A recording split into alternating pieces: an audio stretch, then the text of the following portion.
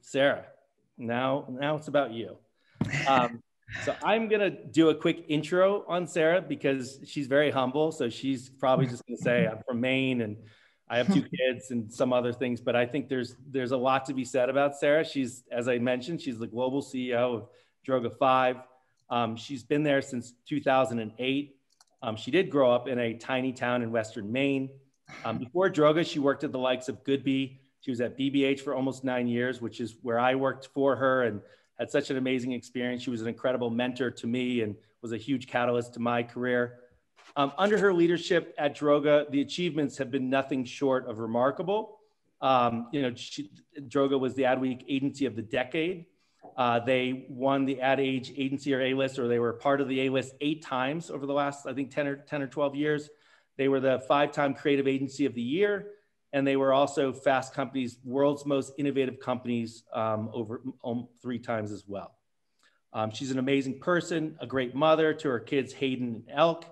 And as I said, was a great mentor to me. So thank you again for being here. And I'm happy to be here. Thank you. Awesome.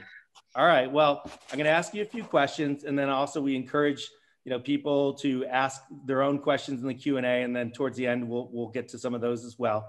But as you were my previous boss, the first question is going to be, what is the best piece of advice you've received by a boss in your career? First of all, thank you for having me, Andy. Always a pleasure to see you, to talk to you, and I'm not at all surprised that you've done your own thing and how well you're doing. And it's nice to talk to people in Denver. What a wonderful place. So best piece of advice, I've been asked this a few times, over the course of my career. And I think the best advice has come at different points. So I don't have one piece of advice. So I probably have a couple that really resonated with me. The first was something that I know I said to you early on, in your career, because we definitely have a lot of similarities in style. And that was from a man called, sorry, I just had a weird breakup, a man called John Elder, who is now president or CEO of Heat, but he was an account lead at Goodby back in the day when I was there in the 90s, just to, completely date myself. And, he was, his suggestion to me from a stylistic perspective is that I need to believe my own bullshit a little bit more. And at the time I thought to myself, does that mean be superficial or fake, which is just, just not a place that I wanted to go. And that wasn't what he was saying. It was just that I needed to believe in myself, believe in my own narrative, believe in my own style. And I really, took that to heart versus waiting for other people to define me, which I think is really, really important. The other piece of advice that resonated for me in my career, which I've been in this business for a long time now, was when I had my son, who's now 15, and I came back to work at BBH, and I was speaking to Emma Cookson, who was the chief strategy officer at the time, a real force of nature, a little bit intimidating in the most positive way. And her advice to me, trying to manage everything around being a mom, being a woman, trying to move up in a leadership role was, there's going to be certain things that you just never do again and you're not good at. And you have to let that go if you really want to kind of balance your life a bit. And then there's going to be things that you're better at. And, I could write a book about this. There's certain things when my priorities shifted that I became much, much better at when I became a parent than I was as a single person, from how I gave feedback to how I led to how I pushed to, where I spent my energy and emotion. And there are certain things that I just never did. I don't think I've written a to-do list, in 15 years, just purely based on, time management and focus. And I'm less prepared for meetings, and I become much more comfortable doing things on the fly and much more comfortable with mistakes and to some extent failures. So I think those were probably 2 pieces of advice that really resonated. I've had other great pieces of advice I could get into, but those were 2 that resonated, and perhaps I needed them at the time. Great, thank you. Yeah, and I guess, the other thing I'd love to get your perspective on is what advice would you give your younger self? Like if you look back on your career and, there's so many times in your life where you look at it and you're like, if I only knew, then what I know now and the perspective I have, is there any advice you'd give to your younger self? Yeah, this is going to sound like such an old person advice, but here it goes. And I really believe it. I think there were things I put a lot of emotion and a lot of time, and in many different kind of eras, it was my priority into my career, into my belief in what I was trying to create at Droga. I look back at things that I really worried about and stressed about that really didn't matter. They were, kind of mere bumps in the road. I recently said to someone, something didn't work out, even though we gave it like the absolute best go. And sometimes you just have to kind of emotionally let go and say, well, that's one less meeting I have to go to. Things that you can really, especially in the pace of this world and everything that's going on, you can get quite anxious and worried about a lot of different things from a business perspective. And I think to my younger self, I would say, keep some perspective. There's 6 good things going on. If there's 3 things that are very difficult, like that's a win.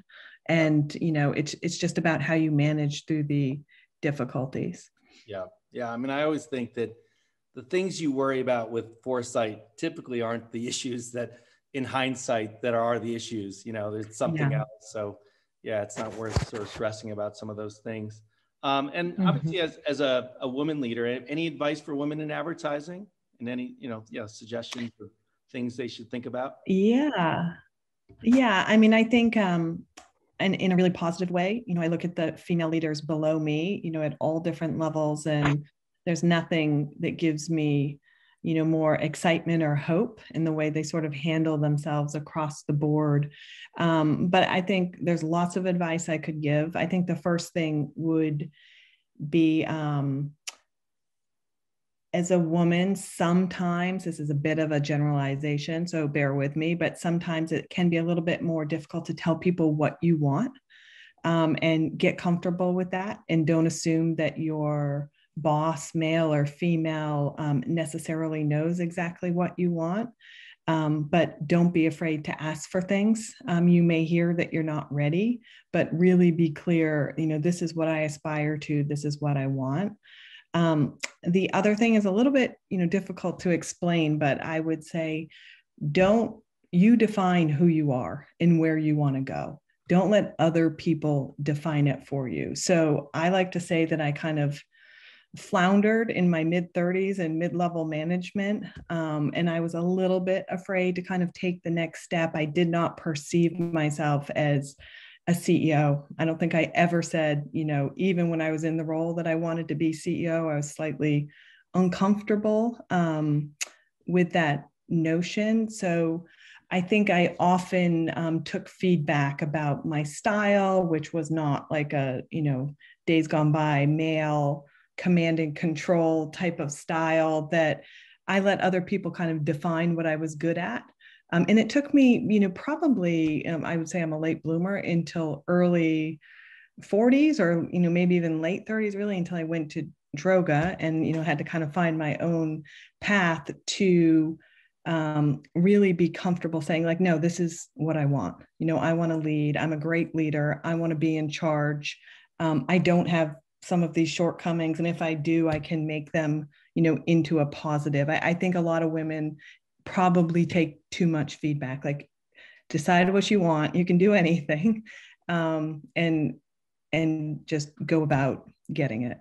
Great. It's amazing. Yeah. And I was thinking about the other day, I mean, just so many of the amazing leaders that came out of BBH, Kirsten Flanick, who's running BBDO, and Aaron Riley, who's running Shite. So yeah, it's been a great legacy of some amazing leaders going on to great things.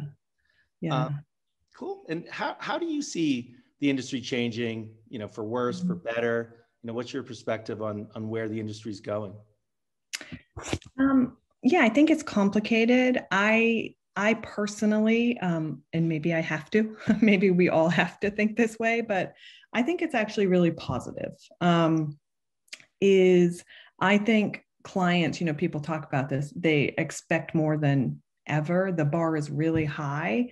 But if you believe in your thinking and your people and what you can do, I think there's an opportunity for advertising agencies to be so much more than traditional advertisers. Like we can really affect everything, the whole experience, product development, our thinking, I find at least, we really have a seat at the table right at the top of the C-suite. And that's not just us. I think if the caliber of your thinking is that strong, you have that seat, and clients, brand matters more than anything right now. And I think clients really want us to be a true business partner, not just cranking out campaign ads. So it's a higher bar. There's more pressure on ROI, right? We all know that. There's more project work, which doesn't matter if you believe in, the quality of your thinking, your people, the results, and what you're doing. I think the financials work out. So I think it's a good push. The expectation being higher is a really positive thing. There are broader, bigger canvases for our creative thinking than ever before. And where I don't believe we have to be pigeonholed, which is a good thing. So, it's changing a lot. Lots of agencies are doing really interesting things. And it's not easy, but it never was, but it's exciting, I think. Yeah. Right. And so obviously, I think my guess is what, in the last 18 months, or maybe it's 2 years now, Accenture acquired Droga5. Love to, better understand the impact that's had on the agency and actually, that relationship between the two entities, how you work together, that sort of thing. Yeah, so it'll be 2 years in April. And, we talked to them and worked with them for a couple years before that. So it didn't feel that new, especially to me. It's definitely different. It's two different cultures, but, I have to say it's been really positive. We're working about 4 or 5 different things together, and we do such different things that I think there's such like deep respect and complementary like ability. So, we're able to do things on clients that, to some respect, I didn't even know needed to be done. It could be anything from we need to set this up and we need an outsourcing, tech partner to do this. We need to create something at scale. We need to, motivate and create something in, a certain part of Africa, because they do so much from a bit and have such deep business understanding and expertise in tech. It's very complementary, but they're not brand and creative as we are. So they're very, very respectful of what we do and give us a lot of space. I mean, the challenge is just, managing the opportunity and knowing what's right, I think, for both of us. I mean, they would have us involved in lots of things, which is awesome. You can't complain about that, but just managing the cadence and pace and where we can add value and us understanding, what the depth of what they can do. So they've made a very conscious effort to allow us to be Droga5 and maintain our culture. So we're just able to do more. We're talking about global expansion because there's a need, and they have a need in certain markets that we can come into. So it's created a great deal more work, but in a positive way. And the challenge is just managing that cadence. And so Droga5 is sort of a micro network, right? You have offices in London, I think Sydney, if I'm not mistaken. No, Sydney. Oh, no. Sydney. Okay. It's New York and London, and then we're looking at what other developing markets we want to be in. So I'd love to better understand how that integration between London and New York works, and then how often do you work with other Accenture-owned agencies and partner with them? So on the London, New York, we work together a lot. I think we're really close. That London's a hard market to crack, and they finally cracked it, and they have really good momentum. So, we share pieces of business. If there's things that, you're non-competed out, but maybe the client wants to work with our London team, we work that way. So we're very, I talk to the leadership there Bill Scott, who's also ex-BBH, once a week, and just talk about, what they're doing. They've really got their own brand and kind of creative momentum right now. But it's a very supportive relationship. I think, it for them, it's, hard to come into like the Droga5 New York shadow. But they've really hit their stride now. But at the same time, they have the support from all of us, because it's better for us. They were Adweek's International Agency of the Year. That's great for us, as we're pushing more global opportunities. But I think it's a situation where it's never been like competitive, or we can't support you on X because we don't have enough resources. It's always been, how do we support you?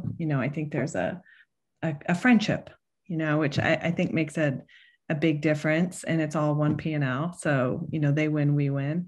As far as the other Accenture agencies, they have a lot of agencies that are complementary in North America from a CRM perspective. They're integrated in some of our bigger account teams, as well as some B2B agencies, and some, new agencies that do volume production and that type of thing, and Fjord, which is a very good design agency, and more agencies in different markets that we're starting to work with more and more. And it really depends on the opportunity. And we've made a pretty big effort that, every 2 weeks, all of the agencies talk and connect and share. I think you have to make that investment. And again, with Accenture, it's so wide. The challenge is really understanding all the capabilities. I mean, they own a design production company that does, works on the Game of Thrones dragons. Like, they have so many different capabilities that it's really navigating through. And once you work with someone, it's almost like old school word of mouth. Oh, you should bring that group in. They would be good at that. But there's a ton we just do Droga, Great. I'm going to go to a question from the Q&A, and I encourage others to, if they have questions, please submit them. But this is from the Rocky Mountain College of Art and Design, and Stephen Begletter, I hope I pronounced that correctly, is a professor there. And he said, my class is listening and was wondering if you could give them any advice as far as breaking into the world of advertising. Definitely.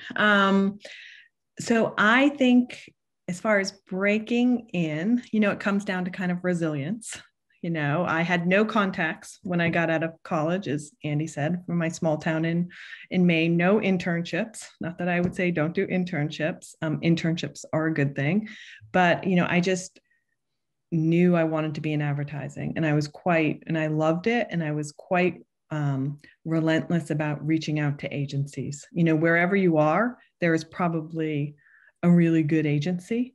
If you can get an internship, even better, because you can start to see what part of advertising you want to be in. I thought I wanted to be a copywriter, and I'm a terrible writer. So I don't know why I thought I wanted to be a copywriter. And if you had told me I would be great and a great account leader, I would have thought that had to do with math. So, I think any type of internships you can do, talking to people, to understanding in the industry. I think people always want to support and help people getting into the business. I talk to people all the time. I think is really important. And then once you're in, it just, to me at least, it comes down to hard work. You're starting at the bottom, but really taking it all in, asking for more. And, it doesn't, to me at least, it doesn't matter if someone is an English major, an advertising major, whatever it may be. If it's, art and design, you probably need to build a spec book and, really find some mentors, is just people who are curious. I think the great thing about this industry is it's all different types of minds. There's introverts and extroverts. There's, people whose minds think in a certain way. There's space for everyone. It's not one type of person, but don't underestimate how much people want to support and help and talk to people and be mentors for people in the business once you can, worm your way into some connections. Great. A couple of things I would just add. I mean, I think, I think being a sponge around advertising, all forms of advertising. I mean, I think, when I right out of college, I was reading David Ogilvy books and all the, Bill Bernbach. And I think, really being an absolute sponge in advertising, asking the right questions. How do you stand out from other candidates? And then I think that is really important, like that notion of when you're in there, making that moment count. I mean, hopefully finding a place that's a meritocracy that gives you more opportunity, when you prove that you can do it, and finding, like-minded mentors that you can learn from. I mean, I think it was for me at BBH, like I could learn so much from Sarah. And so I really sought that out. So. Yeah. And people want to do that. They want to, Andy mentioned some people from BBH. I mean, Erin, I still talk to, and she'll ask me advice, and she's, president of Chiat, right? Yeah. So I think of so many people at Droga who, if they were asked advice, would absolutely, give advice and think about this. But to my earlier point, people give you advice based on their experience. So, my experience was a certain way. You also figure it out on your own, right? And, being somewhere, seeing what you like, what you don't like, seeing the environment and culture you want to be in, trying out some, different places, even if it's just going in to talk to people, to hear philosophy of approaches, will matter too. You'll remember I had a conversation with X person, and I liked the, level of respect she gave me, even though I was like a, fumbling 21-year-old. That was me personally. I'll tell you, one of the things that really, stuck with me from my BBH days was, Sir John Haggerty's, when he used to say, do interesting things and interesting things will happen to you. Mm-hmm. And I always love that, I just taking inspiration from the outside world and outside culture that can help sort of inform your thinking and advertising, I think was a really powerful. When I was the same Sir, he was the creative lead at BBH New York at the time, and I was running Levi's, and I was exhausted. I was so kind of burnt out because it was this very fast and furious account that BBH New York had won. There was a lot of pressure. Then after 2 years, I decided I was, in my early 30s, and I needed to take some time off. And I took 6 months off and just traveled around, and they kept my job open, which was nice, right? So those were some lovely 6 months. I would highly recommend that. And I remember John Haggerty saying to me, listen, it's not like the best timing. You run Levi's, you're head of account management, but you know what? You're going to come back a more interesting person. Mm-hmm. So, do it. We hope you come back. We'll leave your job open. And, there's a lot of good people in this industry for students thinking about getting into it. When I first interviewed with David Droga, it was a very small agency. I think it was like 15 people. And I'd been at BBH a long time. It was like hard to leave that situation. And I was a couple months pregnant, and it really just looked like I had ate one too many donuts. So I don't think anybody knew. And, when he went, he's like, okay, I want to talk about, you coming here. My response was, okay, I have to tell you something. And he's like, you really always wanted to move to Brazil? I'm like, no, I'm pregnant. And his immediate response, without, talking to any lawyers or anyone, was like, okay, well, that doesn't matter. I mean, that's good. Like, we're all parents and we want the right people, and I'm like, okay, I will be going on maternity leave in a few short months. And he's like, it doesn't matter, So, for me, that sense of integrity and, you got to be tough sometimes. It's not all camp, but how you treat people that you're going to ask a lot of, I think has, kind of really been key to me. Yeah. And you see that in a lot of places. Great. Okay. Couple more I'm going to go to on the Q&A board. So from Lindsay Hartsfield, she said, hello, thanks for your time in Corners. I'm at Denver Ad School in the art direction program talking about networking. What's your favorite way to make new connections in the industry? Clubs, meetups, or reaching out to people directly? I'm sure the clubs a creative person would tell you are actually really good, things like this. But I think if you can get a couple connections, and people have reached out to me directly, and I've just liked their email, and I usually respond. If I'm not the right person to speak to, I send them to somebody else. Mm-hmm. So, it may be, I'm graduating in a year. Is there someone who could take a look at my book? Would they be willing to do that? Some places are going to send you into HR, but there's always great people in HR who might send you somewhere else.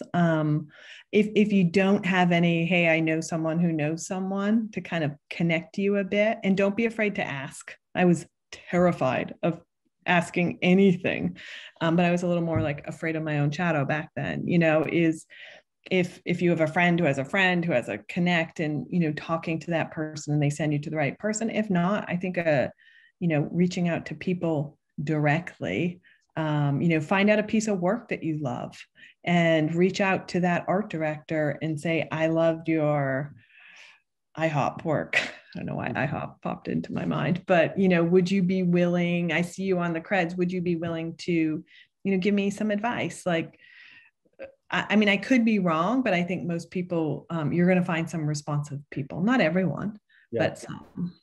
Great. And what is your perspective? This is from Raina Rosenthal. What is your perspective on the shift from AOR versus utilizing specialized agencies? The shift from AOR has been happening forever, I feel like. And maybe because I've never really been part of a huge network that has never, when I started at Droga, everything was project. To me, it's still about a scope of work, what you're going to do, what you're going to get out of it, how you're going to staff it, whether it's 2 months or 6 months. Maybe you build something longer. Most of our non-AOR relationships grow. And then they're basically the same thing as an AOR.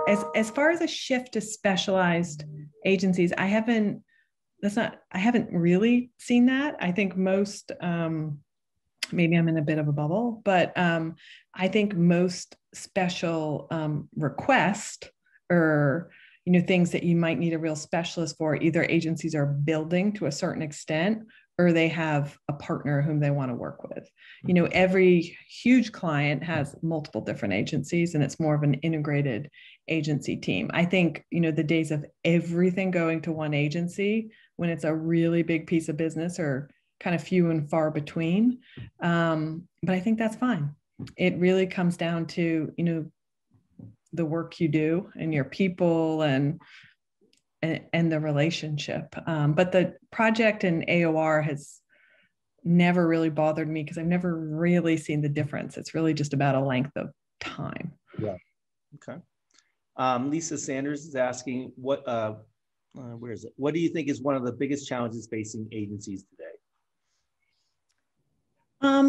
I think there's a need for agencies to move quicker, right? And staff in different ways to get to different ideas. You'll talk to certain clients, especially big tech clients, that they don't necessarily, see the value in different layers and oversight from a quality perspective. You have to kind of prove it to them and show it. But, I think the challenge to that whole baton passing, here's the brief, go creative concept for a month, like that's not happening. Everything has to be very integrated. So really figuring out when to have people insert with different expertise at what time is important, because there's more of a need to get to full experience ideas where you might need a UX person, design, data upfront versus, after the idea is cracked. But you still need the space to get to great ideas. Creatives need space. They definitely need space. They need not to have 17 people in every meeting. So it is that balance of the kind of need for speed, the need to be able to pivot and evolve, work in the moment, not 6 months later based on results, creates a very different kind of collaborative model. So how do you create that model, which I think works very, very well, if you can get it right, but also give people the space they need. So I think that's a challenge for everyone. Cool. And I'm going to just sort of zoom in on that baton pass suggestion you talked about, which is I think Maddie from Denver Ad School asked a question, and I have a related question as well, which is, she asked, how would you suggest creatives bring in account and strategy during the creative process? Building on that, you have this amazing triumvirate of leadership between David Droga, Johnny Bauer, who we worked with at BBH, who runs planning at Droga, and yourself.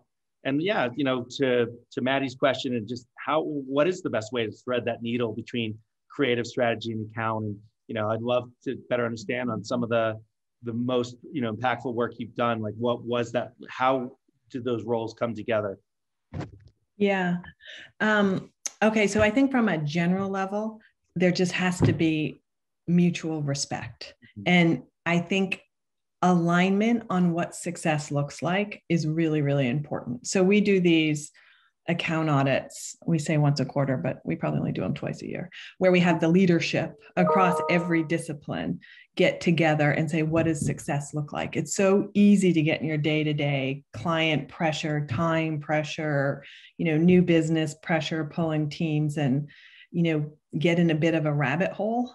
So if that's a saying, I think it is, but to be able to say, like, listen, success is this. Success is not, we've done great TV for this client. Success is bringing this business problem to life in a full experience way with these different, cultural moments or activations, or maybe it's a loyalty program with like a really smart brand and creative idea underpinning everything. I think if you're aligned on success, then the three parties have to get together, especially, at the top, and say, how do we navigate and strategize for success?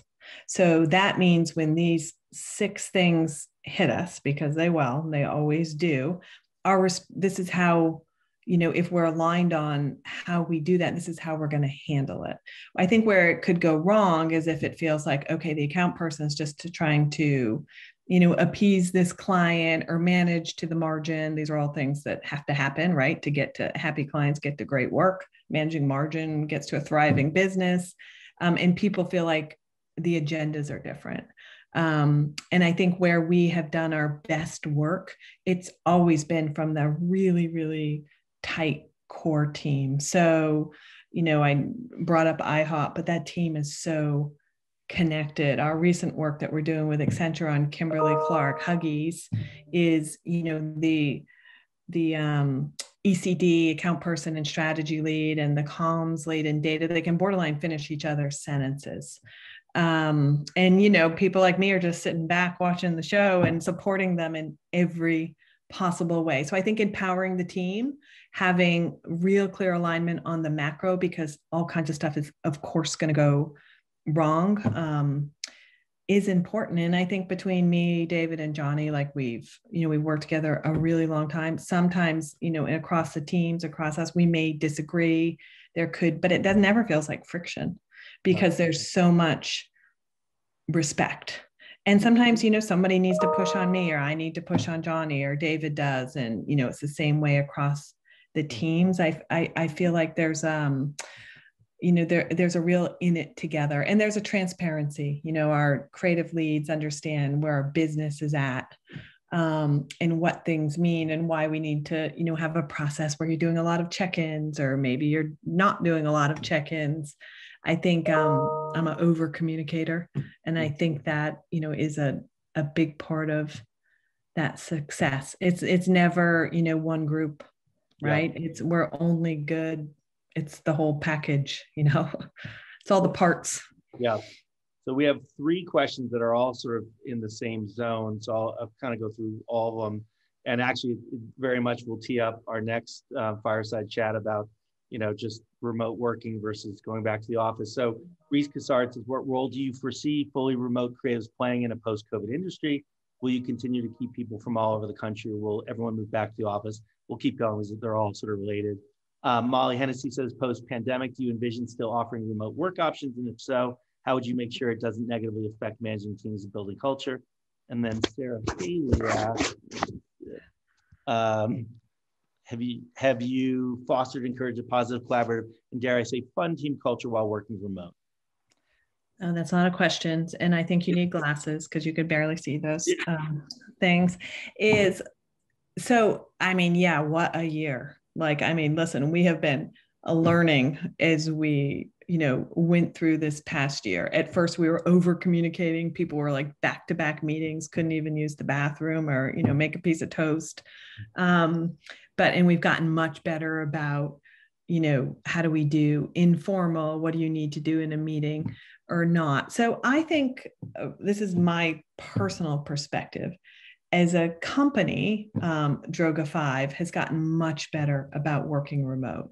So, this, as we all know, is a high burnout industry, high speed, client demanding. I think that's a great thing. So, if someone was to say, I just need to be at home because I really need to, take my daughter to dance. And if I'm commuting, it's too far, or I just need headspace, there'll be so much more flexibility. We were never even on like computer screens talking to each other. David Droga and I were like the last people to be like, oh, we can't just call into this. So we've gotten really much better at it, and I think we've had a, knock on wood, pretty successful year and go in this situation and working remotely. But I also think there's a lot that you miss not being in person. So I think we'll have more flexibility to work. I don't think we'll go fully remote. Could people live in all places? It depends on the job. Accenture lives all over, but that's not something I can see us doing. Our culture is really important. The nuances, the connect, this is an emotional job we all do. Like, so many people are putting their own ideas on the line, that hallway conversation, getting inspiration from, something someone did or said, or the fun kind of like interplay, we think is really important to the work we do. So I think we'll have more flexibility to work from home. I don't know exactly what that's going to look like yet, but we do really see a big benefit in being together. And to the question of how do you, keep it, connected and fun, it's hard. We don't want to create more meetings, but we have like a whole slew of cultural things we try to do remotely, from like music night to different share outs from different groups, where we, a lot of speakers where people can just get out of the day to day and, hear from some inspirational different leaders talking about things, all agency stuff. We have a toast later today about something, but it's definitely not the same. I did the end of year meeting and I'm like, wow, this is not the same as being on the stairs and like going to an all agency party afterwards. So we're doing the best we can. I don't think it's perfect. And trying to, like, the most important thing I would say for anyone is like how you connect with those people who aren't the most vocal person, who may be like turning off their camera a lot and maybe not, quite as engaged. I'm sure that is the case for every business. So it's taught us a lot, which is good because it gives people more balance in their life for when they do want to work from home. But it's also taught us that we really miss being together. Yeah. Like it helps remember, like, oh, I really like those people. And when you're on a computer, it doesn't always, it's easier to forget that. Yeah. Okay. A couple of other quick ones, and I think then we'll be a few minutes before closing. So what was your favorite and least favorite Super Bowl ad, and why? And that's from Trisha Nope. Oh my gosh. Favorite and least favorite. Oh, gosh, I don't even know if I watched all the Super Bowl ads. I wouldn't say I have a least favorite, because I can't say that, because I've had like so many up and down Super Bowl experiences in my career, and so much goes into that. As far as favorite, well, I really liked our Paramount stuff because I thought it was ridiculous and everyone needed a little ridiculous.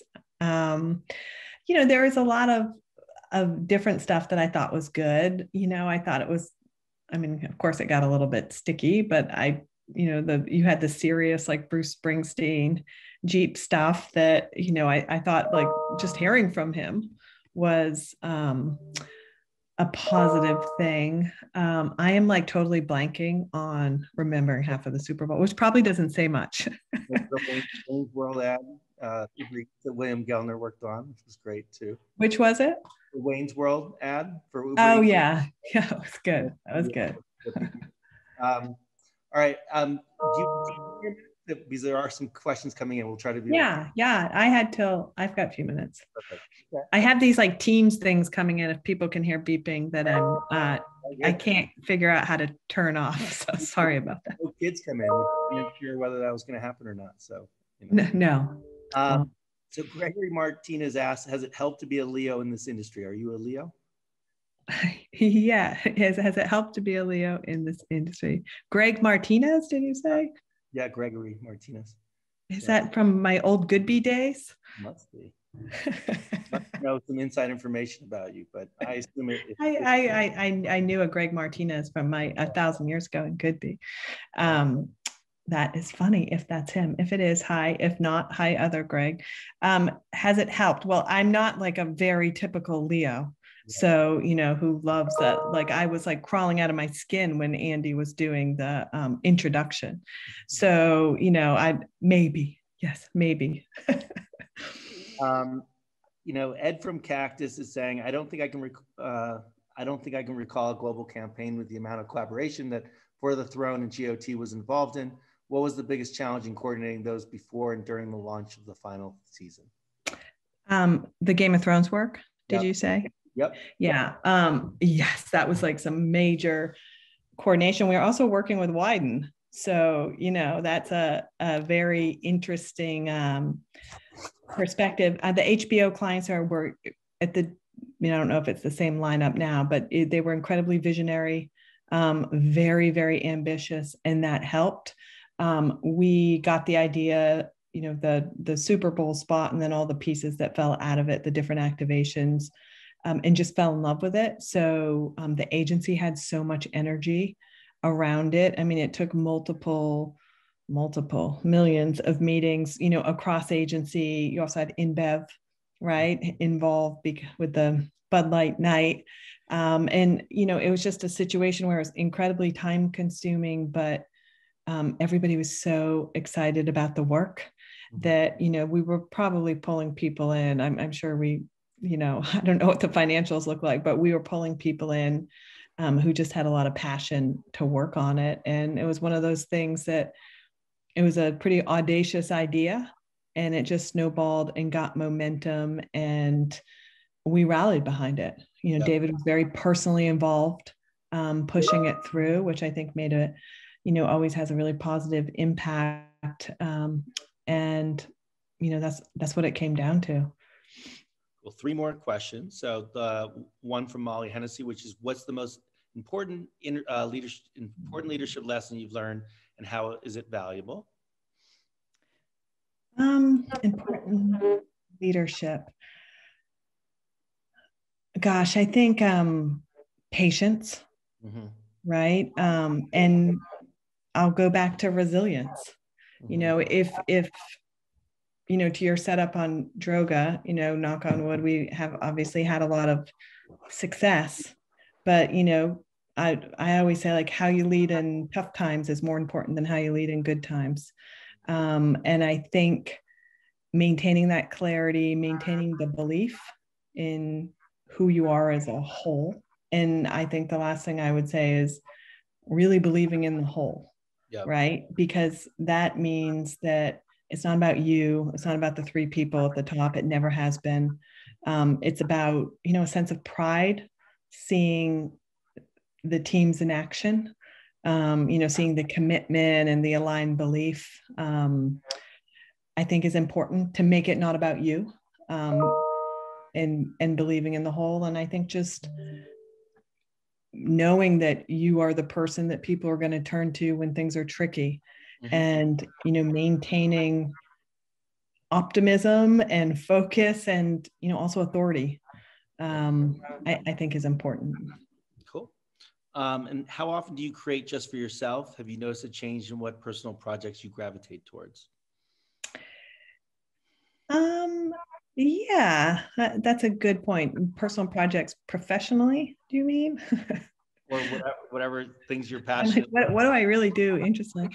Like, I think it's so important to create space for yourself. And I can't say that I've been amazing at that over the years, but I think that was part of my move to Connecticut. Like, I had a real like full circle desire to be closer to nature, which is how I grew up. And that's made a big difference for me. As far as projects that I gravitate for, I do now have the flexibility. We work on a lot of pro bonos, and we'll continue to do so. And I do tap into the things that I really care about and want to be a part of. Great. All right. Last question, which is from Caitlin Kehoe here from Denver Ad School. She said, what is your opinion on building your personal brand? Do agencies care about this during the hiring process? The internet tells us we need to be this and that on the internet to be successful. Is this true? So what advice would you give to this on this topic? I personally don't care what people do on the internet. I don't know if I'm the best person to ask. I'm, not very socially active, as Andy probably knows, on different forums. I think it depends on the company, but I think people want you to be who you are, curious, engaged, part of culture, in this industry. I don't think it matters what you do or don't do on the internet. As far as your personal brand goes, as you really start to move up in your career and you define what that is, that is important. Not something I personally was that comfortable with, but that doesn't mean that it's not important. But as far as like do this and that on the internet, I've certainly never looked at that. Yeah. I don't know about you, Andy, but when interviewing people, I'm talking to a human being. Yeah. I'm seeing what they're like, will they collaborate? Are they curious? Does integrity matter? Are they ambitious? And, do we want them to be part of the team? It's sort of as simple as that. Great. Okay.